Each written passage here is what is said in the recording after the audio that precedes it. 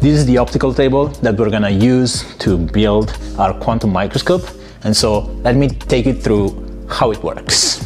The optical table has a bunch of threaded holes that we can use to fit down optical components and things that we're gonna use in building our microscope. The table sits on pneumatic legs, and these are filled with compressed air, and they have the optical table floating. And so this is decoupling whatever is going on in the environment here from the microscope that needs to be stable at all times. On top of the pneumatic legs, which provide passive compensation, we have some active compensation that is done through some piezoelectric adjustments.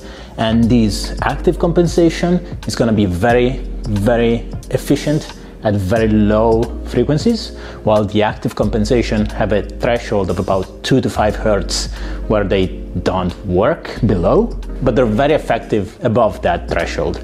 And so by combining passive and active compensation, we have a very, very good noise cancellation all over the frequency spectrum.